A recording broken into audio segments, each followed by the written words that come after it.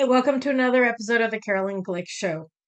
I'm recording on, it's Monday, April 17th, and this is Erev Yom HaShoah, 78 years since the end of the Shoah, the annihilation of European Jewry at the hands of the Germans and their collaborators. And it's notable that this week, JNS reported that PFLP, Popular Front for the Liberation of Palestine, aligned terrorist organization operating in Berlin called Samidun, held a march against Israel and Jews in which 78 years, almost to the day of the end of the Holocaust, or at least that's not true, 78 years after the Holocaust ended, these terrorists aligned with Samidun marched through the streets of Berlin calling death to Israel, death to the Jews. So, courtesy of Palestinian terrorists, the age-old call for the annihilation of Jewry is again being heard in the streets of Berlin. And while the EU recognizes that the PFLP is a terrorist organization, they've got a problem doing the same for Samidun, which is a PFLP front organization. And Samidun branches in Canada have held similar marches in recent weeks and in other countries as well. So this is not just a phenomenon limited to Germany. And that really, I think, brings me to the point that I want to talk about in this opening that I'm recording on Erev Yom HaShoah.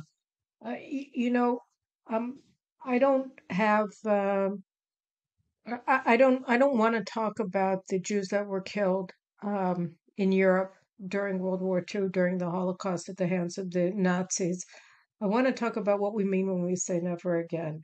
Because one of the things that we've been seeing over the past several decades is that we were so blinded as a people, and maybe as a world, to the unique evil of the German murder machine of Jewry in Europe between 1933 and 1945, that we fail to see other aspects that are not unique.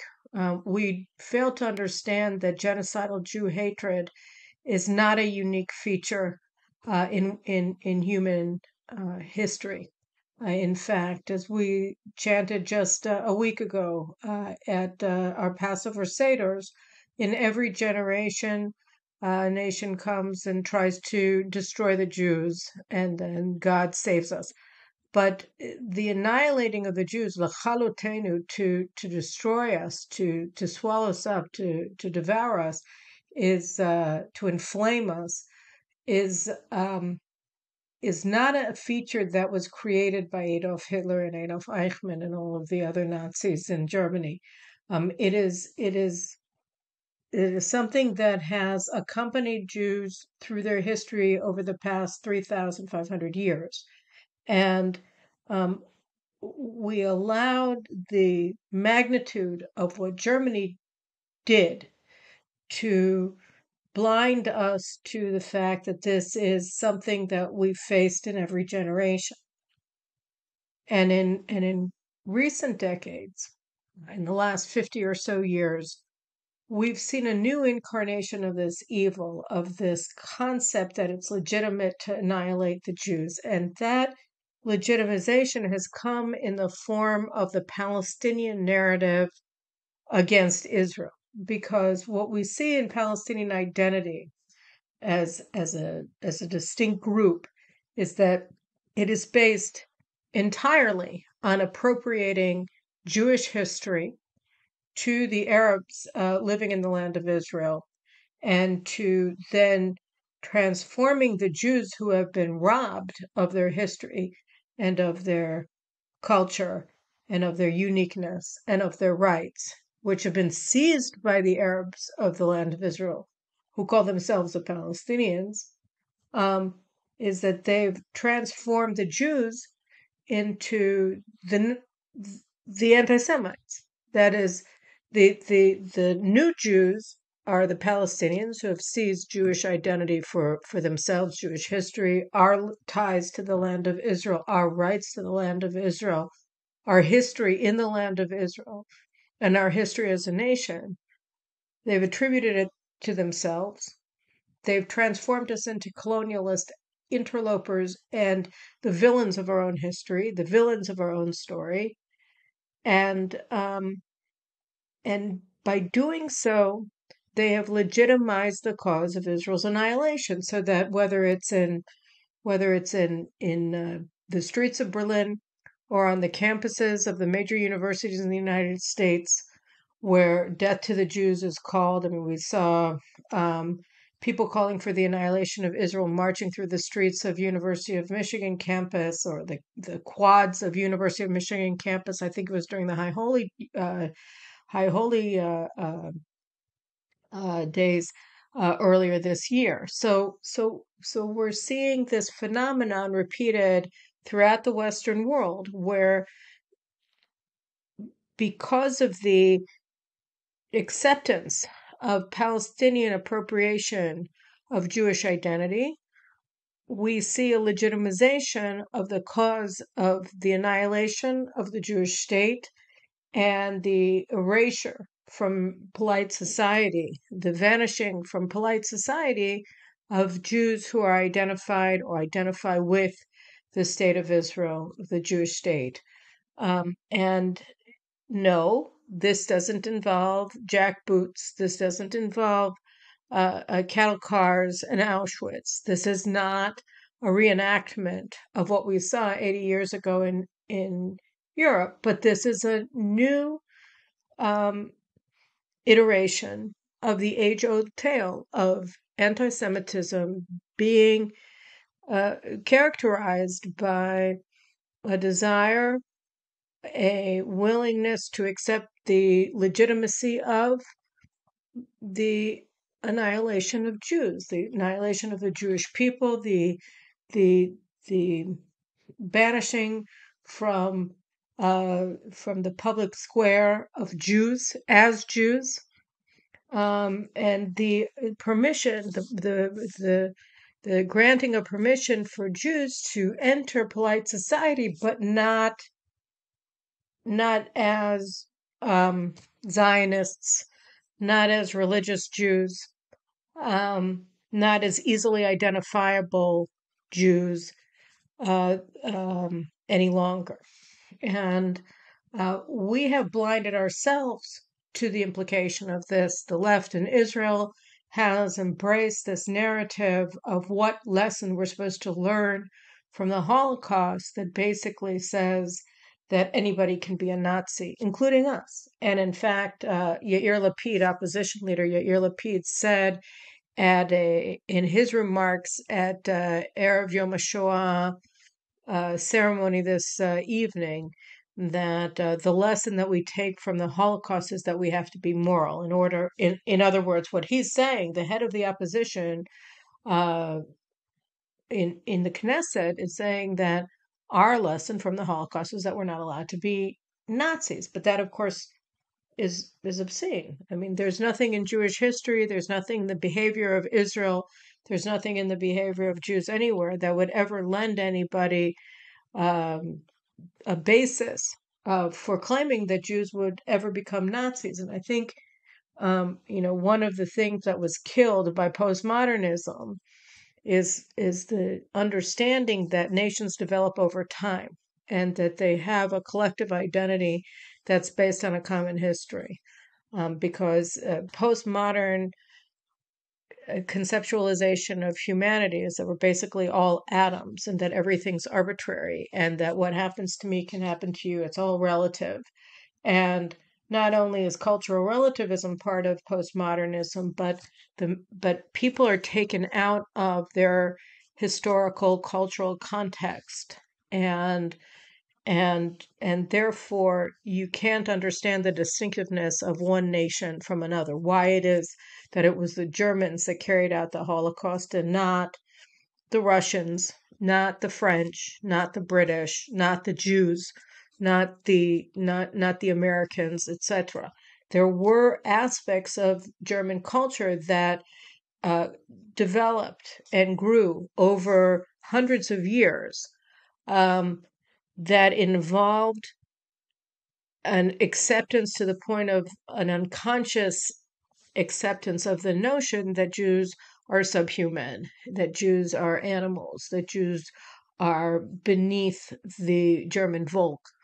And then you add to that the scientific advancement of German society, and other aspects of German national character as it developed over hundreds of years of German history.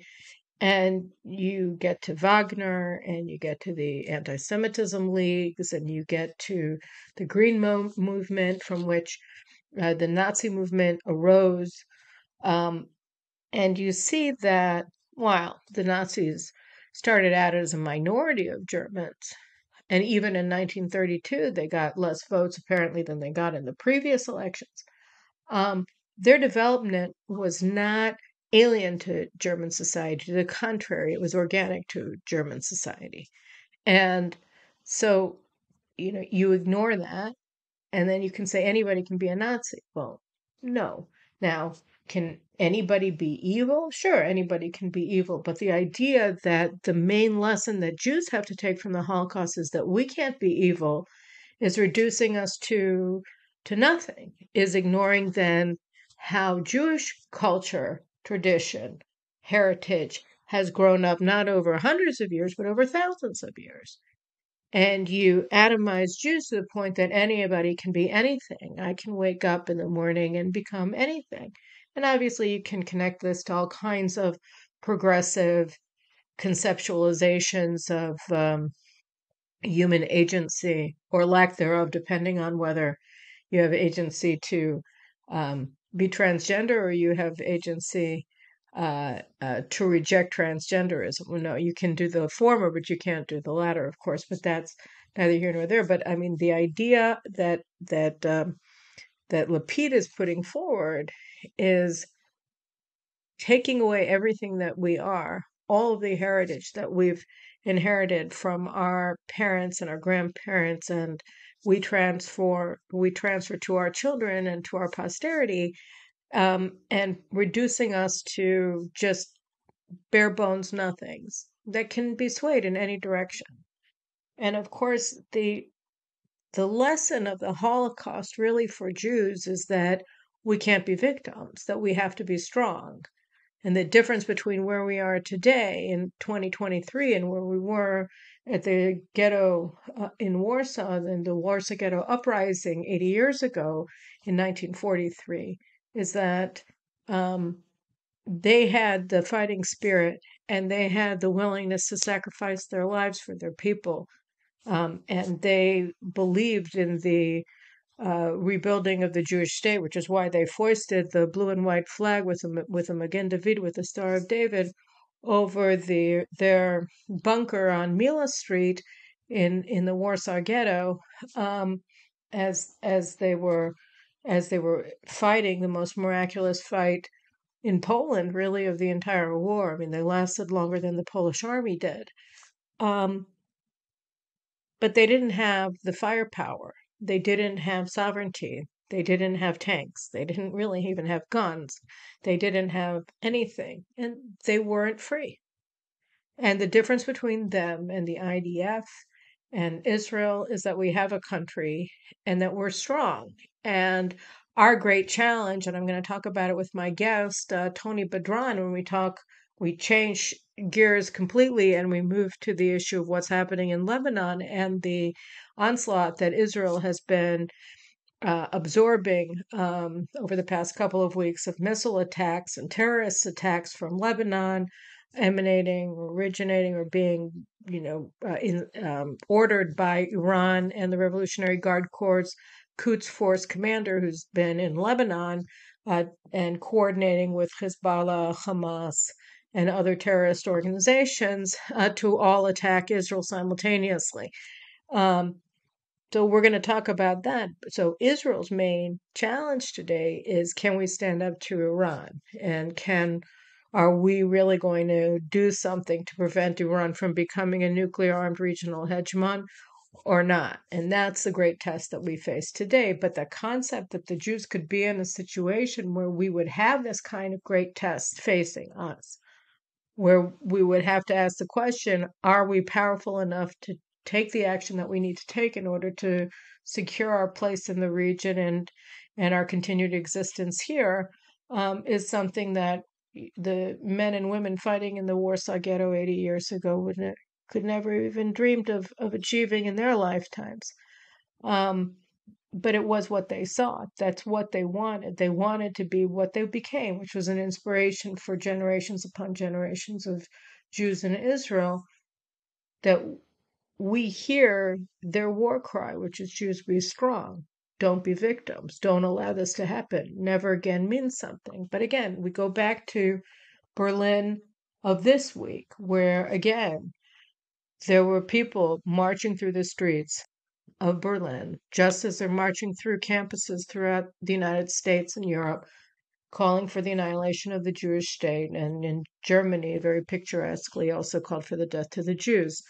And the confusion of the Jews, the left in Israel, and the liberal Jewish establishment in the United States, that simply doesn't recognize that the Palestinian narrative, which they want to accept because they want to believe that peace is possible between Israel and a national movement that defines itself by negating Israel's right to exist, is possible. And when they accepted the two-state narrative, the paradigm of two states, they didn't recognize that what they were actually doing was accepting the blame and the guilt and the responsibility for the absence of peace in the Middle East, and accepting the notion that it was Israel's fault, because that's sort of the entry point to the Palestinian narrative. And they didn't mean to sign on to the whole narrative, which negates Israel's right to exist.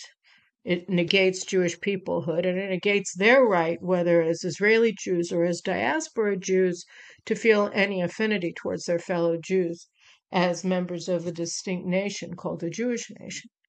But that's in fact what they signed up for. And so they've become very confused because they didn't realize that when they were in for an inch on supporting the Palestinian narrative against Israel, they were actually in for a mile. And so now we see a situation where Jews who strive for a strong Israel living at peace with its neighbors have suddenly been paralyzed and hamstrung by the Palestinian narrative, to the point where not only can't they defend Israel adequately any longer, they can't defend themselves against anti-Semitism, which is literally pushing them out of all the enclaves of American society or British society or French society that they have come over the past several decades, particularly since World War II, to feel most at home. And so, I'm just going to give you some examples. In late February, if you haven't read it yet, you really should look up a very, very important article that was published in Tablet Magazine by Jacob Savage in late February, called The Vanishing.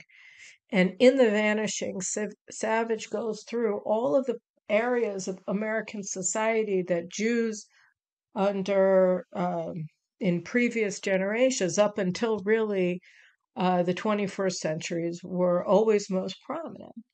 And now they've simply been blotted out in many cases. And so, for instance, I don't know whether this was his data or a different article, but in 2000, 20% of the students in the Ivy League schools were Jews, and today it's only 7%, and it's going down.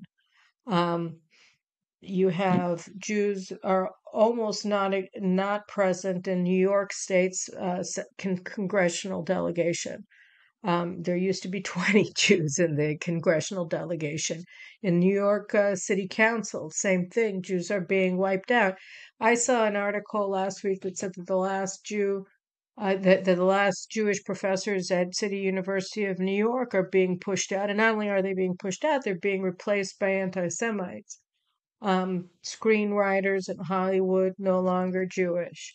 Um, Academia again, 4% of top academics under 30 today are Jewish. In the baby boomer generation, 21% were. So I mean, anywhere you turn, Savage has museum boards. Apparently, Jews used to make up a very large percentage of members of museum boards. Now they're all being pushed out, and they're being pushed out in a wave of anti-Semitism. You saw this at the Whitney Museum, for instance. A member of the board of trustees was pushed out because his company sells, I don't know, dual use equipment or military equipment, not quite sure, who cares, to Israel. And this suddenly makes him an animal and he can't be part of the Whitney Board of Trustees. And there's, because Jews either are cowards, which I think is probably true in some cases, and in other cases, in many cases, because they've been confused by this two-state narrative. They simply can't understand that what we're facing today, whether here in Israel with Palestinian terrorism or abroad in this demonization and delegitimization of Israel and legitimization of the murder of Jews in Israel by the Palestinians and their supporters in the progressive left, Jews are being denied their basic civil rights, their basic rights to be members of their own societies. And instead of fighting back against this, the Jewish leaders in the United States and in other Western countries are making excuses or turning on Israel and ending their association with the Jews as a nation, and instead accepting the atomization of their own identity and saying that being a Jew doesn't mean being part of a nation. I mean, you have and this isn't going to work. It's not going to work for the individual Jews who are trying to do it. It's not going to work for the Jewish communities in the diaspora, and it's not going to work here in Israel. We came away from the Holocaust with the slogan of never again. But I don't think that when this concept of never again was first conceived, that people were deluding themselves into thinking that specifically the horrors, the unique horrors that Jews of Europe suffered as a result of the Nazi machine that the German people embraced and then exported throughout Europe and received the collaboration of many, many of the countries that fell under their control.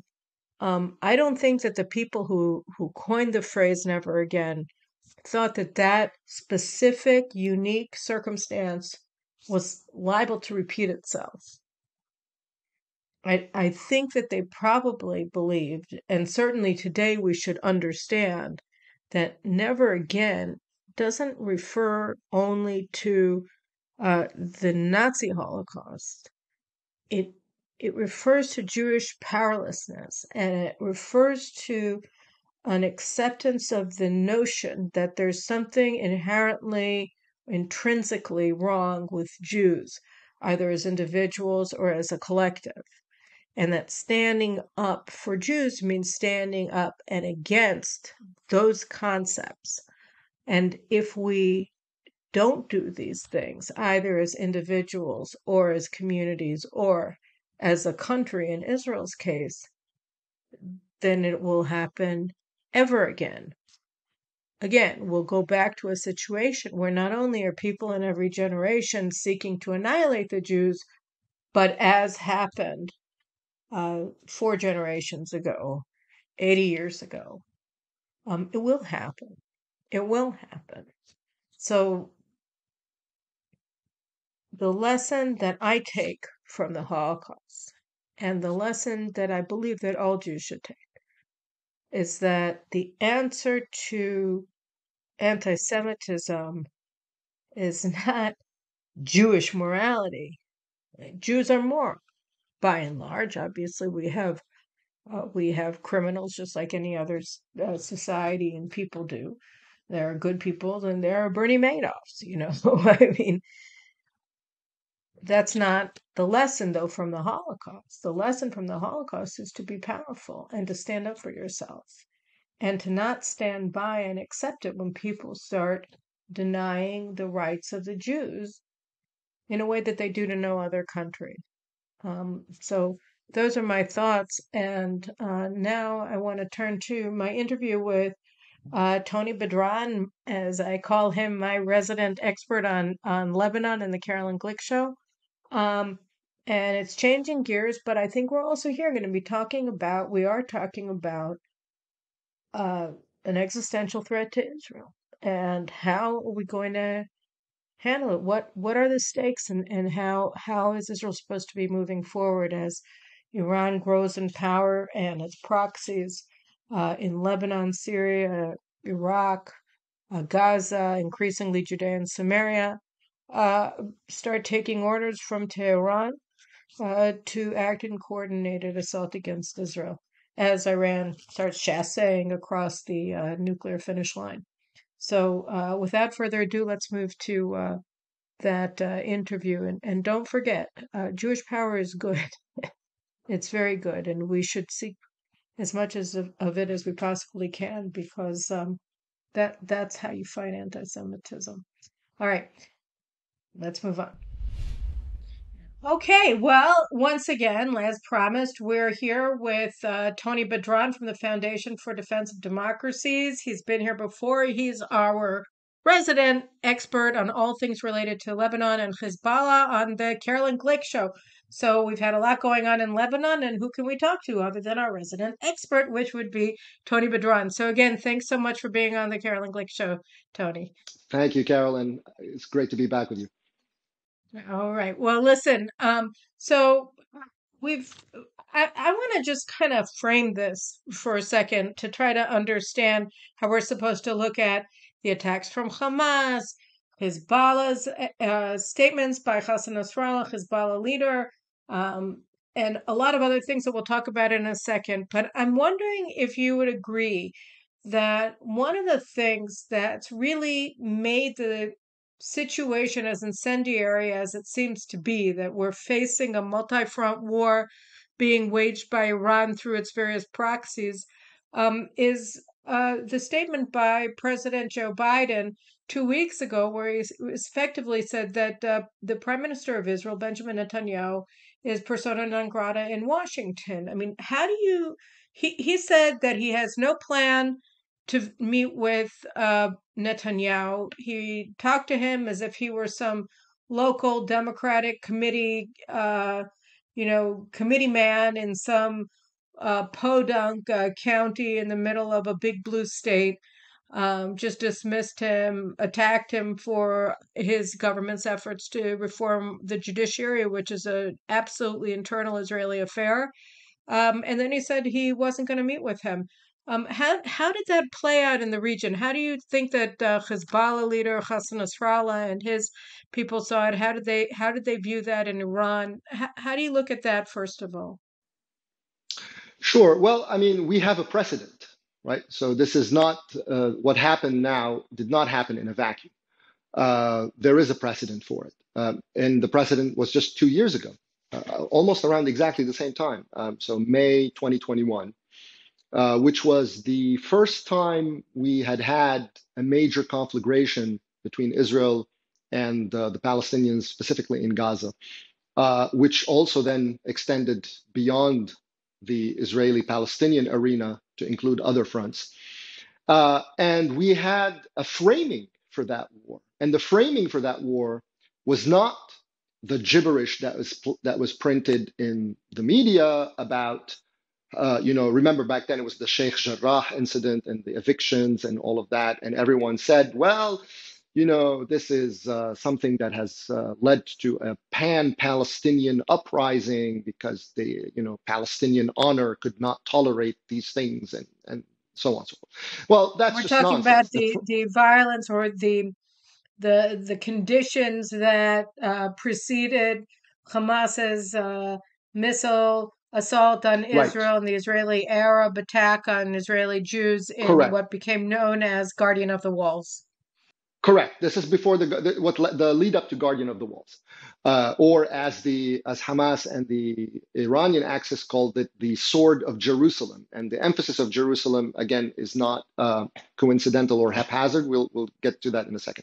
But anyway, the framing of that is not what this little neat storyline that the media put out is. The framing of the story came from Iran, and it came about 4 days before the rocket salvos started from Gaza, and it came from the supreme leader of Iran, Ali Khamenei, and he talked about it in very specifically in terms of an end to Israeli-Arab normalization, and B, he made a very interesting comment. The balance of power, he says, has swung, so it has shifted. Why did Ali Khamenei all of a sudden say that the balance of power has shifted in the region against the Israeli-Arab rapprochement and so on? What had happened a few months prior was that there was a change in power in Washington with an administration that came into power that was explicitly hostile to the Abraham Accords and explicitly gung-ho about reaching an agreement and a rapprochement with the Iranians. Okay, that's the context in which all of this happened. So when we talk about it today, we don't have to speculate, right? This is a continuation, and there is a straight line, incidentally, of other incidents through the maritime agreement that we saw a year after the Guardian of the Walls to today. So, like in 1 year intervals, you had very specific stops leading to this moment, and they are all fixated on the dynamics in Washington, which very strangely converge with Iranian preferences and priorities when it comes to Israel and the broader Arab world. So that's pretty disturbing. So you're saying that essentially, the way that you see it now is that there's this quasi, this informal, this unspoken agreement, this gentleman's agreement between the Iranians and the Americans, that squeezes Israel, that essentially says that Israel is now it's open season. Like you can shoot missiles into Israel. Iranian proxies can attack Israel in various ways, and America won't have Israel's back. Is that essentially what you're saying? That's how Iran is interpreting Washington's posture today in the region.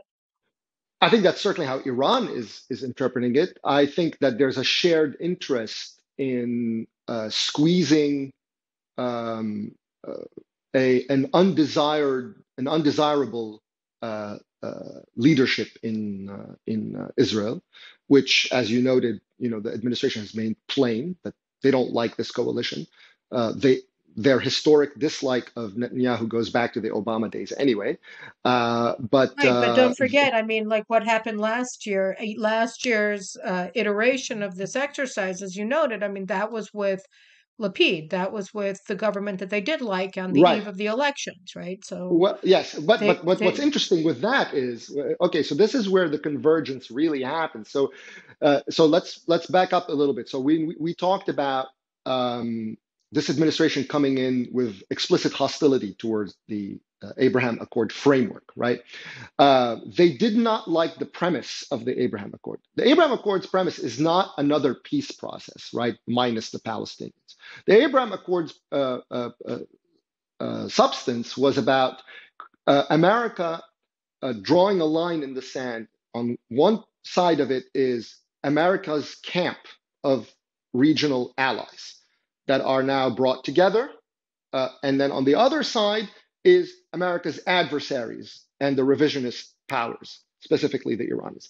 This was a direct challenge or rejection of the Obama realignment JCPOA framework, where we dump American allies or downgrade American allies, and we upgrade Iranian interests, and we shove it down the throat of all of America's allies throughout the region, with share the neighborhood, respect Iranian equities. All of these are utterings by the former President Barack Obama about Iran, which is really remarkable. America is openly declaring its respect of Iranian equities, a euphemism for Iranian subversion throughout the Levant and the Arab world. So that is this is what the framework that they came with and what the Abraham Accord framework was rejecting. Then they started to to hollow out. They started using the nomenclature, the Abraham Accords terminology, which initially they had rejected, almost pathologically, actually. And then they started saying it, but then they started redefining it. So they started saying Abraham Accords and normalization agreements. So they don't say it by itself, right? And by the way, normalization is the same word that Khamenei and Hezbollah uses, right? Which is a lower level word, right? And it carries but it was baggage also in that the Arab context. they gutted the Abraham Accords. I mean, and this is Yes. something that I want to move on to in a bit. But Not just yet, but just sort of as a curtain. one second. But let me just say one just thing. One second. So they just put in the Palestinians in it too. There was a very exactly. key thing. That's what I was going to say. Right. They gutted it by putting in the Palestinians, and the Jordanians. Yes. They also tried to put in. Absolutely. So they used. That's what you saw with the Aqaba summit. That's what you saw with the Sharm el-Sheikh thing. So and with the Negev summit, they tried to do it. Sorry, the Negev summit. I meant yes. That's the. So the idea was that you put in the veneer of the Abraham Accords. You bring in the Gulf Arab states and whatever, but the core of what it is that you're talking about then recenters back around the Palestinians and brings back the actors like Jordan and Egypt to a lesser degree that were kind of cast aside with the Abraham Accords, which shifted the focus back toward the Gulf. So, so wait, let me just give the curtain raiser. Let me just give the teaser that I want to talk about after we finish this one discussion, which is that, of course, the Abraham Accords were a U.S. takeover of an already existing alliance or working relationship that Israel had forged with the Saudis and the UAE during the Obama years to protect themselves from the Obama administration's turn against them and towards Tehran. So that the question was always whether, America was a Johnny-come-lately in this relationship that really began, I would say, with the overthrow of the Morsi regime, and then they came in, took it over, and the question is whether these relationships can be maintained now that the United States is turning away. But before we get to that, I just want to go back for a second to what's happening now in Lebanon. So we have the situation where you had an American and Iranian wink, wink, nod, nod kind of thing about where America stands vis-a-vis Israel. That then that empowers Iran against Israel. So then what we saw, I think, was it 2 weeks ago already, we had Kahani, the head of the Al-Quds force in the IRGC, lands in Beirut. He holds meetings with Nasrallah and Hamas leaders, Samir Aruri, who lives in Beirut, and Ismail Haniyeh, who came in from Qatar, the ally of Iran and Lebanon, for this summit at the Iranian embassy. And then we started having these Hamas missile attacks on Israel. So what was that about? Why did they decide to attack Israel now? Like, what are they thinking about here? So let's also just finish the thought about, because you started with the what happened with the maritime as an interval between those two things. I totally forgot. Gee, look what a terrible. I'm sorry, guys. I'm a terrible moderator. Too much stuff going on here. So we'll go back to the So, maritime and then we'll go to the side.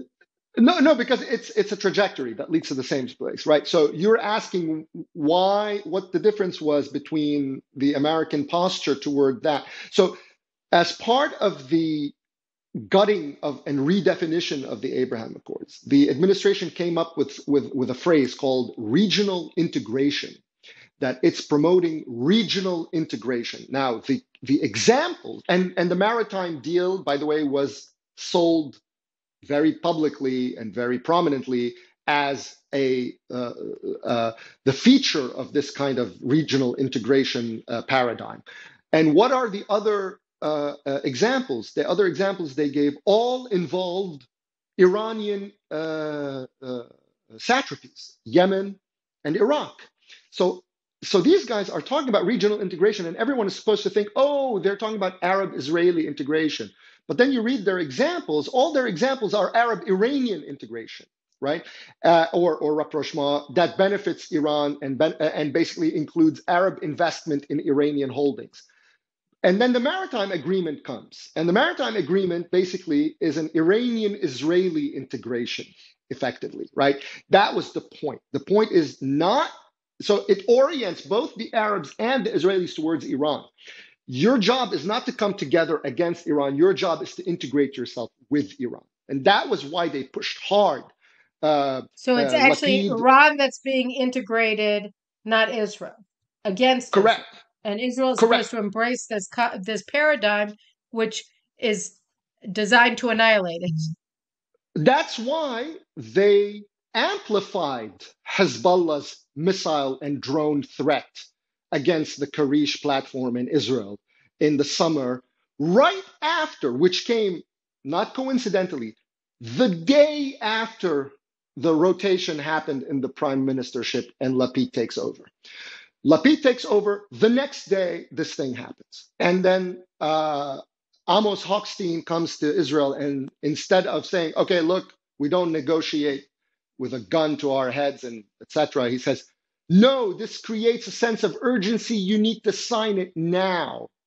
And the president wants it done within 2 months at the latest, because that's also the timetable that Hezbollah set, that if Karish goes online, all bets are off, and so on and so forth.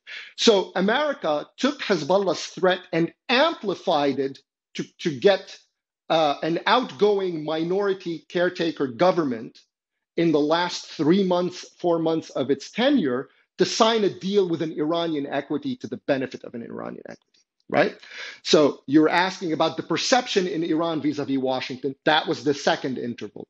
Then comes the third interval, which is a repetition of the first, because it's the same context, it's the same timing, Quds Day, Jerusalem-focused stuff, Ramadan-focused stuff, so the timing works well. So they went back to the same exact method, which is to use, because Hezbollah and Israel have since effectively 2013, let's draw it at that, so a good decade. It's a nice and neat timeline. But it actually happens to be true, right? Since 2013, Israel, by and large, has refrained from hitting inside Lebanon. There are exceptions. It starts with 2013 when they hit a major, assassinated a very senior Hezbollah drone and sort of technology official. There was another interval in 2019 when there was a piece of machinery in the heart of Beirut, Hezbollah's neighborhoods, that was used for upgrading for precision missile manufacture. Okay, and they hit it with a drone, and it was a very calculated and very careful operation, precisely because they did not want major strikes to upset. So in that decade, Israel has abstained from major operations in Lebanon, preferring instead to carry out the operations in Syria, to try to degrade capabilities that were en route to Lebanon on the one hand, but also to deny Iran the ability to create infrastructure in Syria itself to add yet another front that can be used against it. Now, I this heard, has by the been way, can successful. I just ask an informational question in the Mm-hmm. middle? I heard that now that Israel has, been attacking the Damascus airport in broad daylight, allegedly, that Iran said, "Fine, you attack in Damascus, but you're not attacking in Beirut." So that now they're just moving material directly to Hezbollah through the Beirut airport. Uh, did you hear that as well? I mean, are they starting to move shipments directly to Beirut? I think they've been moving parts through Beirut for a long time, so I don't think You don't think it's a new? that's Okay. no. All right. So You go go back back to to where you were. 2000, yeah. There's already stories in 2018. You remember Netanyahu even made this big presentation about the Beirut airport. What was it? 2019, I think maybe it was. I don't remember. Anyway, but so this is not necessarily new information. Of course, the bigger material comes from Syria. And by the way, the bigger material comes also by land. So, like, you can disperse it in trucks and send it down From Iraq. um, from Iraq. But also, when they land in Syria, in whichever of the airports, then you put them in trucks and then you ship them overland. And it's much more difficult to hit because if you want to hit them, you have to hit them on the Syrian side because the IDF has accepted Hezbollah's rules of engagement. We don't hit in Lebanon because if we hit in Lebanon, then there's retaliation, and then that could lead to war, and we don't want that at this moment, right? So this equation works to the benefit of Hezbollah, and then for the last, let's say, 5-6 years, Hezbollah has been trying to take advantage of it and expand it, right? If Hezbollah has created de facto deterrence in Lebanon, it wants to take the umbrella of this deterrence, which, by the way, is now amplified by the United States. Every time there's American investment in Lebanon, that adds to the constraints on Israeli action in Lebanon because now this a lot of American investments like, no, you're not allowed to hit that. You can jeopardize that. That's what the maritime agreement was explicitly sold as. Mutual deterrence. The more investments there are in Lebanon, European and American, the more security there is for Lebanon because then Israel can't hit back. And then some really not very bright Israelis started saying, well, that's a great thing because now Hezbollah can't hit. If they hit us, we'll hit their offshore rig, which is ridiculous. No Israeli What is wishful leader thinking? is going to hit a French operated and a gas rig or whatever. So that's just nonsense. Anyway, but the point of it was precisely to add to this deterrence over Lebanon or protective umbrella over Lebanon. So Hezbollah started saying, okay, look, if you're hitting us in Syria, here's the thing. If any Hezbollah operative dies in Syria, we retaliate from Lebanon, right? So then the risk of war happens again. And then they expanded it further. Now we have Hamas, quote unquote, or Palestinian factions, quote unquote, firing from Lebanon. If you hit back in Lebanon, we'll hit you. Or we are going now to decide the modalities of what you can hit and what you can't hit, and what our response will be tailored to each of your strikes, and so on and so forth. So they're dragging the IDF into this modus operandi, which resembles really the modus operandi of 1996 with the April Understanding, for those who remember, which is basically when Hezbollah, with Washington and French mediation via Syria at the time, set new rules, That recognized was rules when that Barak was chief of staff of the army, or no, he was the defense minister under Paris uh, after Rabin was assassinated, and it was the right, Grapes of Wrath operation, right. This was right? And so, that's right, that's right. as a result of that operation, basically Israel agreed to kind of recede back into these fortresses in the security zone in Lebanon and ceded all of the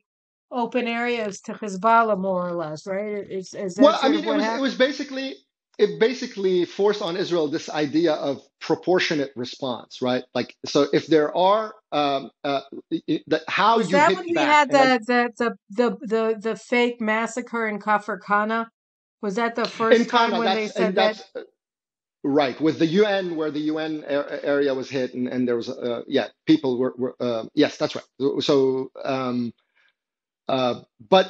but the point of it is that it allowed, from Hezbollah's point of view, that it can hit from Lebanon, it can launch operations from Lebanon, and Israel's retaliation will be these pinprick strike against launching platforms which are in the middle of fields nowhere, nobody cares.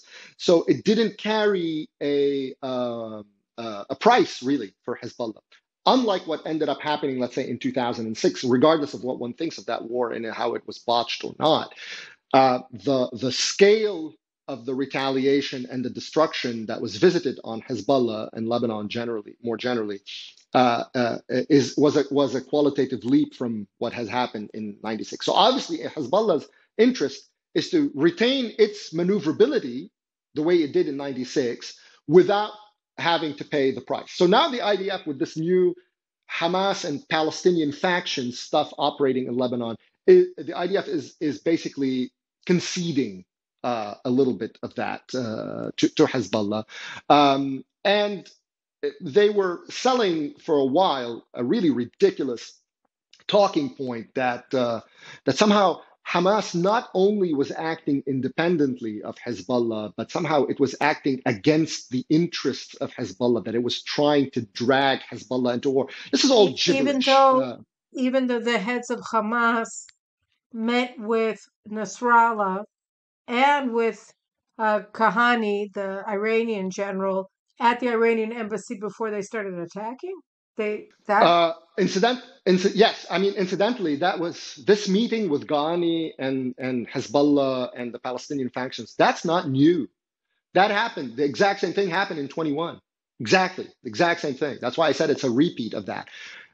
In fact, they were boasting at the time about a joint operations room because they wanted the idea that this is under our aegis and that this is Iranian Hezbollah orientation towards the Palestinians as a paradigm against the normalization agreement, using their language. Nasrallah used it at the time in 21. Khamenei set the tone for it.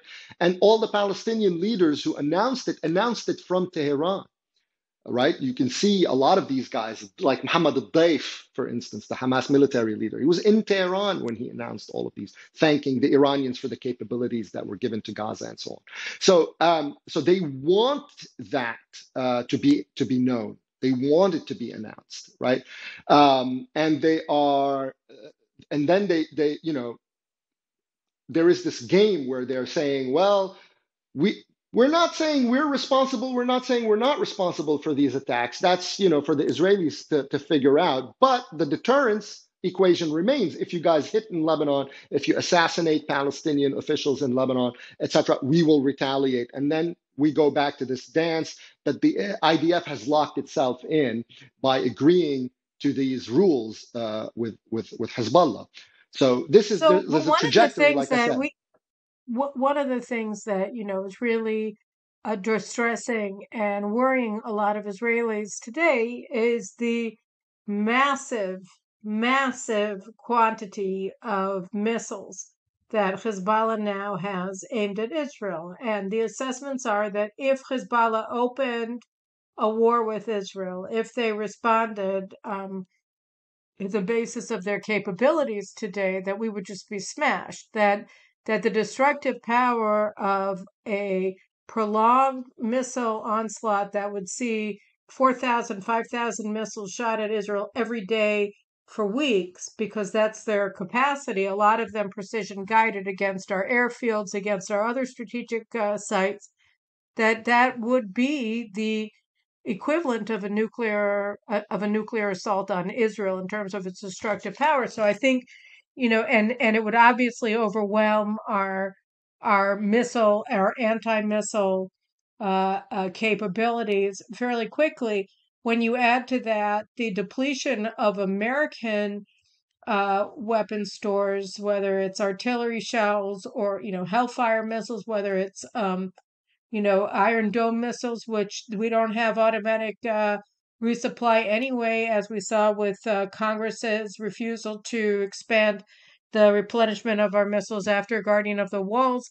I think we just had another 14 anti-Israel Democrats sign a letter to Biden saying over the weekend, I saw a report saying, we want you to stop giving military assistance to Israel. So when you put that in as well, um, there's a lot of Israel is deterred because they have developed a capability that Israel doesn't have an easy answer to, unless, of course, we throw away the rule book that we acceded to in 1996 in terms of proportionate response and actually use our comparative advantage as a conventional military power against Lebanon in a profound way.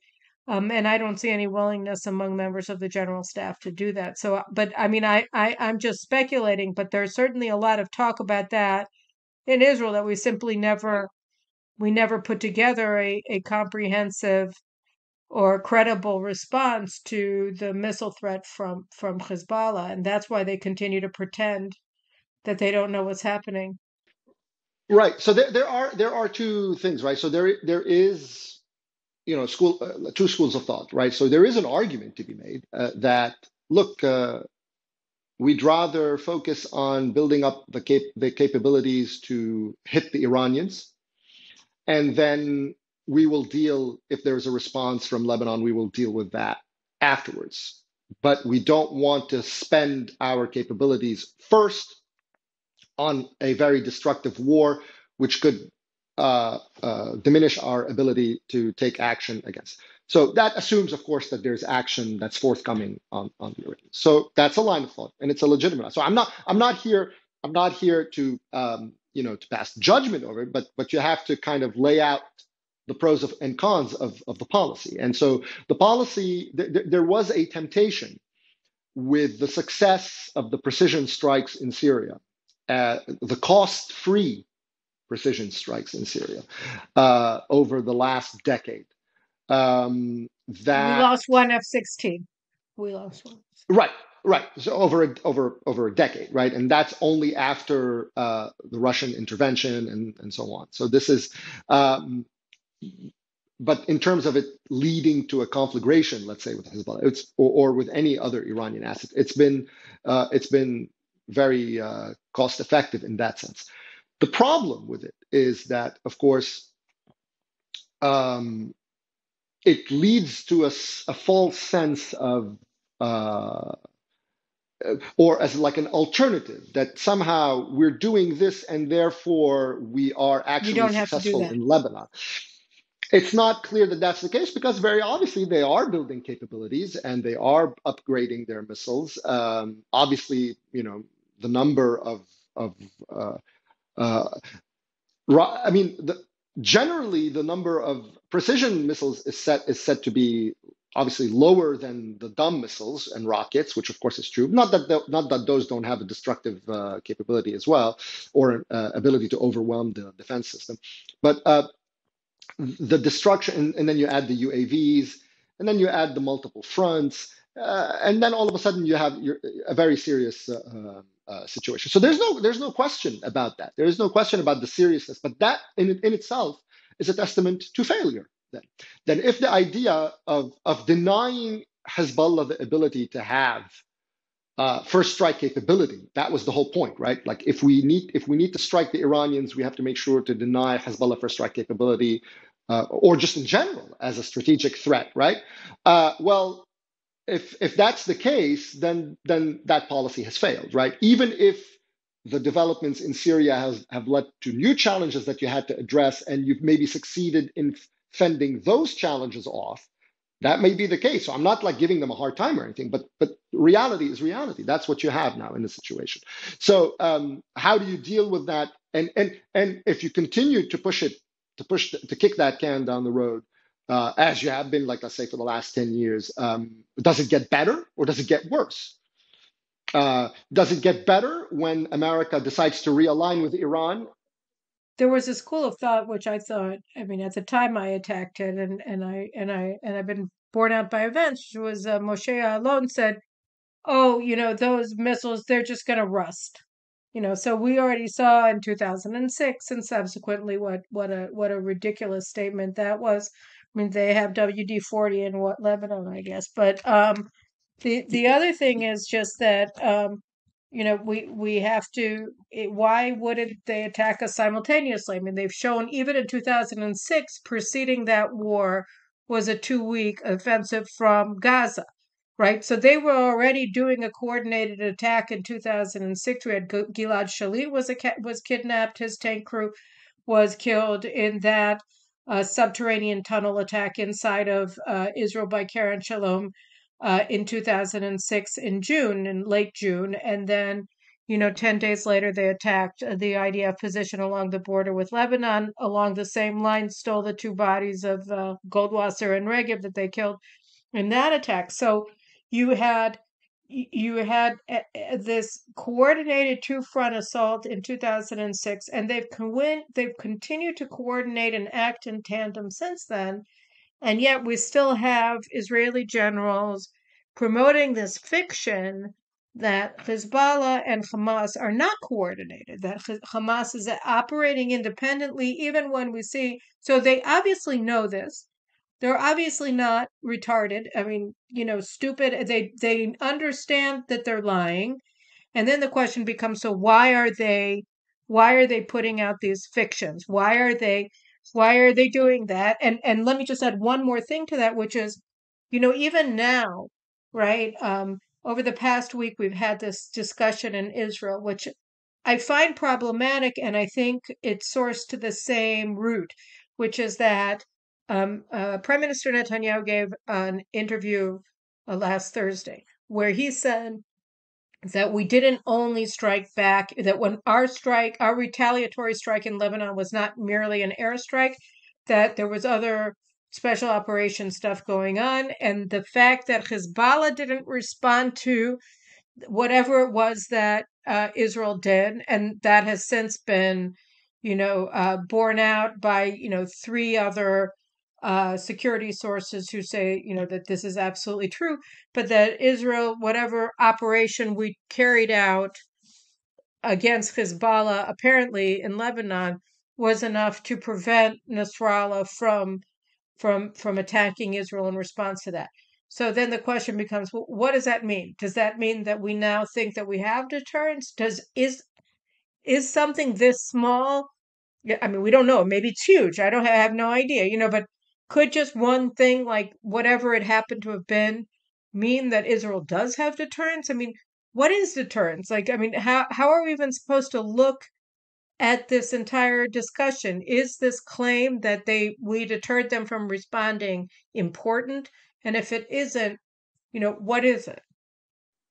Right. I mean, so I guess we'll find out if Nasrallah is deterred based on whether there is repetition down the road of the kind of attacks. Remember, the missile attacks or the rocket attacks that happened from Lebanon, the 34 rockets, were preceded by a very interesting operation, right, on the Megiddo junction, which came from Right, Lebanon 80 as well. So now, kilometers inside of Israeli territory. correct. So you had someone who was brought in from Lebanon, however he was brought in from Lebanon, and there are different scenarios for how that would have happened. But the point is, this is someone that came, and they wanted it to be known that it's someone. Sorry, that it's someone that came from Lebanon, and so that was obviously something very new in terms of the rules of engagement of the last, whatever, 20 years or so. So if there is more of those things, then obviously Hezbollah's confidence in Israel's reluctance to mount operations in Lebanon, and therefore that its deterrence equation still stands. Now, I don't know anything about, obviously, I'm not privy to this kind of information as to what Israel did in South Lebanon in this clandestine operation, what it hit. I don't know.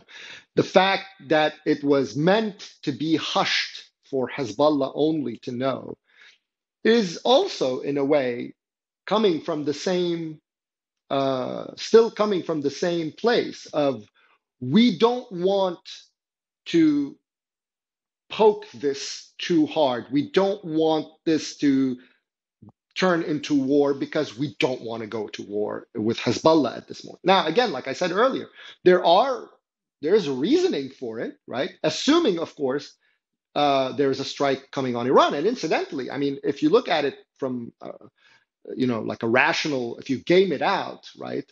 Uh, uh, it's Netanyahu's really it's his only play in a way, right? Like if America is telling you, I want to align with your mortal enemy and I'm going to place immense pressure on you, and then when you're out of government, whoever replaces you, I want them to integrate more with that Iranian potential ally, a new ally of mine. And so if that's the case, and that guy is that enemy is ringing you with a circle of fire, basically from all directions, then your play, if you want to turn the table, basically, you say, okay, well, good luck allying with basically smoldering ash heap. So that would be a logical play for him. I don't know if he's capable of it. I don't know if it's forthcoming. There's a lot of people who are talking about it. A lot of people have been talking about it. I have no idea of saying it, so of saying one way or another. But the point is, if we're still playing with this tit for tat game, then I don't think necessarily that the deterrence with Hezbollah is going to be what they think it is. They'll just calibrate. It just becomes a recalibration of, well, okay, so we can't push this far. We can maybe pull back and continue to poke from here, continue to poke from there, and we'll see what they're because that's what's really what the post-May 21 rockets from Lebanon that were all billed as Hamas. There is no such thing as Hamas infrastructure. Whatever there is exists as a function of the IRGC and Hezbollah. And it exists in as much as they want to operationalize it. It doesn't exist on its own. Like this idea, well, they might be getting precision missiles. To do what with? They're going to fire precision missiles on their own. They're going to fire them in a context with Hezbollah and the IRGC. It's not going to happen by themselves, right? So the whole thing about the Hamas business is just a way for the IDF to find a loophole within the rules of engagement to be able to respond in a way that doesn't lead to war with Hezbollah. That's all. That's all really that this is about. That's why the IDF has been putting it out for all this time, in my mind. But it started. I just want to go. I want to go. Just a small point. So when the missile salvo, rocket salvo started in 21, there were a lot less and a lot more rudimentary.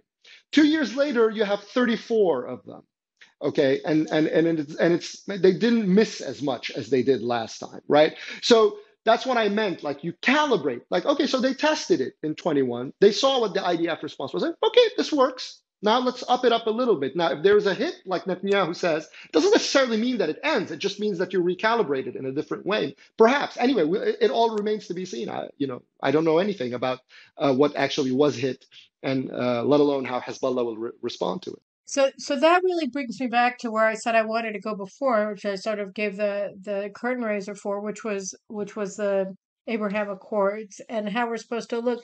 I mean, I don't even see the Abraham Accords in and of themselves as that interesting in the sense of, oh, these 4 peace deals that we got with these 4 secrete countries. Because really, I mean, what it, to me, symbolized more was the United States coming in and essentially taking over this working partnership that, I mean, it's less than an alliance, obviously, but, call it whatever you want. It's also more important or more credible than some alliances that are formal. At any rate, that you had cooperation, operational cooperation based on shared interests between Israel, Saudi Arabia, Egypt under Sisi, and the UAE under MBZ, and Bahrain, which has been fighting Iran for some time. And then, Morocco came in because they had the Polisario in the Western Sahara, and Sudan, whether they remain in, whether they're going into another civil war, we don't know, but they also had their interest in coming into this, and Indonesia was on the side. So, I mean, like, there are all these different groups, and now we see Israel acting regionally, or trying to, and sort of being rebuffed Like you see Saudi Arabia pushing away from Israel, agreeing to a Chinese mediated um, I don't know, non-aggression pact with Iran. I don't know if this is like the Molotov-Ribbentrop pact or whether it's just a hudna, when trying to figure out what to do about that because they don't have America around to protect them anymore, and how to look at that.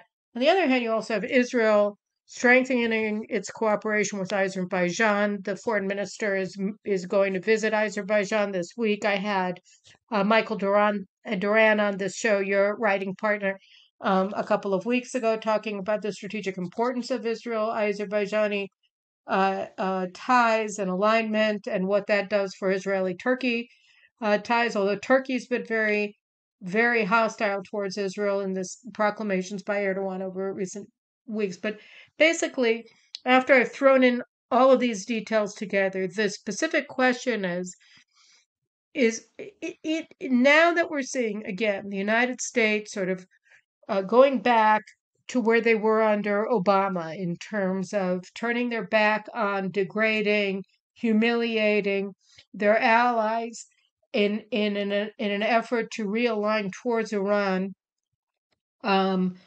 Whether Israel is going to be able to renew the alliances that to their operational capacity pre-Trump, or whether there's too much water under the bridge, whether Iran its nuclear capabilities are too advanced, or whatever. I mean, how do you see the potential for continued operational cooperation between Israel and regional players in this new sort of evolved to an even worse position situation in Obama's third term under Biden?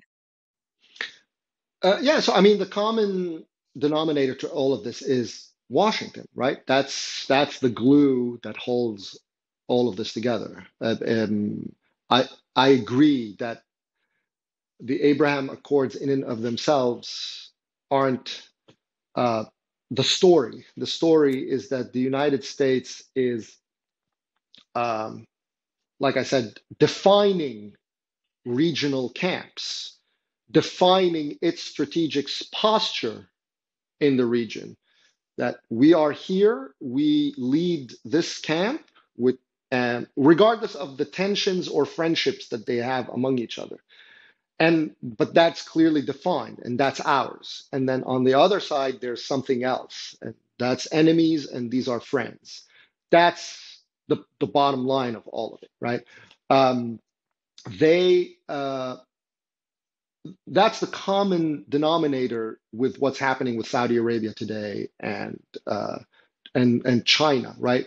The point of the Saudi, as you called it, I think it's actually not a bad descriptor, right? Like the non-aggression pact with Iran. Not that, incidentally, Saudi was aggressing Iran anywhere in the region. That's the biggest myth, right? Like that it was very useful for Obama to use it as a cudgel against the Saudis. That somehow, oh, there's this Sunni Shiite sectarian war, and it's like, and so basically Iran and Saudi are on the same pedestal because they're terrible. The Well, I mean, Saudis it's a are cycle of violence between Palestinian terrorists and correct, Israeli right. defenders. I mean, it's the exact same Right. So it's like concept, right?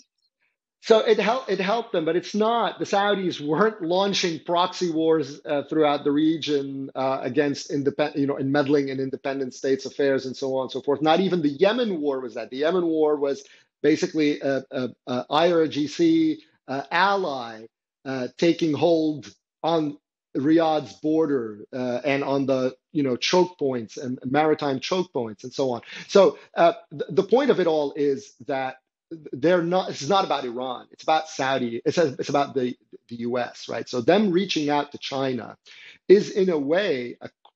I used in one of my articles. I said that they're kind of hoping or they're wishing for some sort of a time machine, really, where things can kind of go back to the arrangement that was beneficial to everyone, right? That between Saudi Arabia and the United States, and it was clearly defined, and everyone understood where they stood. Now you have something very different, and the United States is advertising that it doesn't want that old arrangement anymore under Obama leading to today, right? And they need something to create that sense of predictability that they were accustomed to in a world gone upside down since Obama came into office. So that, I think, is what they're trying with China, to see, look, if the Chinese can somehow keep the Iranians in this specific context, which is mainly about Yemen more than anything else, where drones and missiles aren't raining down on our cities, then fine. Then okay, great. Then the Chinese are welcome to have it, because the Americans have forfeited it. They don't want it. The Americans want something else. So what do you want us to do? That's the Saudi position. That's their Of course, the vantage point. Chinese are very close to Iran. I mean, the Chinese Oh are, yeah, no, that's I'm not even. I'm not even saying that it's a smart or it's going to work or whatever. I'm just saying that that's where these guys are coming from. So No, I get that, the but I'm com just asking because on the other hand, in 2013, when they began turning towards Israel, they weren't turning towards China, right? They were turning towards Israel. Like they were looking at Israel as an ally against the Muslim Brotherhood, against Iran. I don't know, ally is a strong word, but you understand what I mean, a partner, right? In managing these common threats. Yeah, I don't think the clandestine stuff necessarily need to stop. I mean, I don't know if they will necessarily continue at the same pace or Because I mean to now is like intensity. because now is what they call the money time, right? I mean now Iran is Well, is at the door of the nuclear club, right? So if you're going to strike right. and Well, who's going to strike? It wasn't the Saudis who were going to strike, right? So the idea, again, it goes back to what I said about Netanyahu's play, right? Netanyahu has always sold his role in the Abraham Accords and his conception of it exactly along the lines that you said, that they saw Israeli resolve and Israeli strength as an asset against the Iranians at a time of American uh, uh, deciding that they want to change the rules and moving towards Iran. Okay, but if Israel then is hamstrung on that note, then those guys are going to, by definition, that's what the Gulf and that's what the Arabs in general do, is they're going to duck for cover, right? So what the Saudis did here is kind of in between. It's not yet. It's not, well, we're out. It's like, okay, look, we have this thing. We're going to tap out for a second. If the Israelis now, if that's the moment that they see as existentially as we do with regard to the Iranians, because the Saudis are saying if the Iranians get a bomb, all bets are off. We're going to get a bomb, and so on. So if whether that's true or not, it's a different story. But that means they have no faith in American protection either. So all the stuff that they're trying to sell them, missile integration, that's all stuff that this snake oil that Obama was trying to sell them back in 2015. They know this. They're not interested in it. So if Israel does do it, and the Iranians are, their program is, their push towards the bomb is broken. And remember, the American posture now, you saw what Milley said. All of a sudden, the language changed, that the issue is about denying Iran the ability to have a fielded nuclear weapon, and so on, right? So if Israel hits, then dynamics change. If Israel is constrained and Netanyahu, who knows if with all the turmoil that the Americans are fostering in Israel, all the factionalism that they're fostering, all the Palestinian stuff that's happening, if all of that somehow leads to an inability, this American pressure leads to an inability to, and there's an interesting thing about the leak, by the way, with that came out from the Pentagon leaks about the Mossad and the Mossad. So, like, somehow the United States having visibility with the Mossad, going back, I think you wrote about this in one of your columns, going back to Meir Dagan, and it's like, well, what does that mean? Are they advertising their visibility into plans and their ability to stop them, which they boasted about back then? So the point of all of this is, if Israel does it, then we're in a different uh, uh, game. If Israel doesn't do it, then the Arabs basically will have cleared themselves. Like, okay, it is what it is now. We're still in another world, but then we deal with it differently. Again, it doesn't mean that they don't continue. And by the way, and that extends to Turkey too, meaning their Saudi relations to Turkey. Look at what they've been doing. They've been investing in Turkey. They put money in the banks to stabilize the currency. They understand in the regional, and this is something I share with Mike Duran in terms of our conception of what the countries that matter in the region for different reasons, right? You have Israel's military prowess and technological prowess on the one hand. It has different vulnerabilities, but it has that power. Saudi has military vulnerabilities, but it has different levers of power. And then you have Turkey, and those are kind of that's kind of the triangle of U.S. allies that are capable U.S. allies in the region that the United States can work with. So the Saudis understand that as well, hence their investment in Turkey, and I think their continued lines of communication with the Israelis. But the pivot is all about America's, or the hinge rather, is America vis-a-vis Iran. America's push under the Obama-Biden team is to go toward Iran and potentially even acquiesce to them as a threshold nuclear power or more than that. The play for Netanyahu, the idea of him influencing America, I don't think that's going to work. It didn't work under Obama. It's not going to work now. So his play really is about whether or not he can affect things on the Iranian side, and that remains to be seen. I mean, I don't know. No, we'll have to see. But I think you're right. I think that Israel's play